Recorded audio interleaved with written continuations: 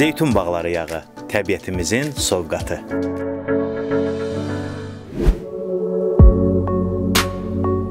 Təsəvvür edin ki, xərçəngin dərmanı tapılıb. Dünyada nə baş verər?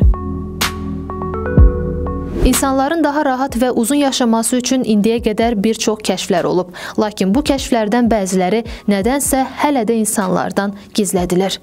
Maraqlıdır, bu kəşflər indi haradadır? Bir Bax kanalındasınız dəyərli izləyicilər. Aşağıda yerləşən bəyən düyməsinə basaraq bizə dəstək olun.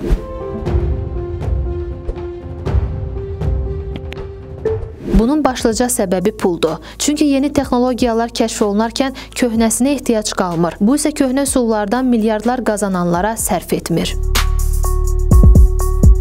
Xərçəng xəstələrinə verilən kimyəvi preparatlardan milyardlarla dollar qazanan dərman baronları üçün bu xəstəliyin dərmanının tapılması böyük maliyyə etkisidir. Məhz insan üzərindən pullar qazananlar yeni texnologiyaları bəşəriyyətdən oğurluyurlar. Budur, insanlardan gizlədilən 10 texnologiya. 1. Təhlükəsiz siqaret. 2. Yanacağın yeni növü. 3. Xərçəngin dərmanı. 4. Qənaətcil avtomobillər. 5. Uçan boşqab. 6. Nasistlərin texnologiyaları. 7. İstilik sintezinin quraşdırılması. 8. Yağışın idarə olunması.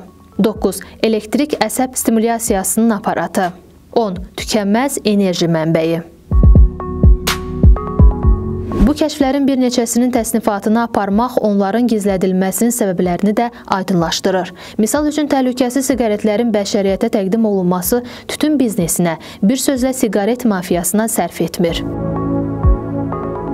Yaxud yanacağın yeni növü ənənəvi yanacağa tələbatı azaldır. Burada da yanacaq biznesi itkilərlə üzləşir.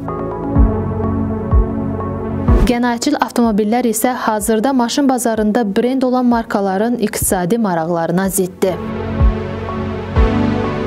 Bu baxımdan onlar yeniliklərə qarşı çıxırlar. Hətta ehtimallar var ki, böyük şirkətlər yeni kəşflərin patentini pulla alaraq onları ya gizlədir, ya da məhv edirlər.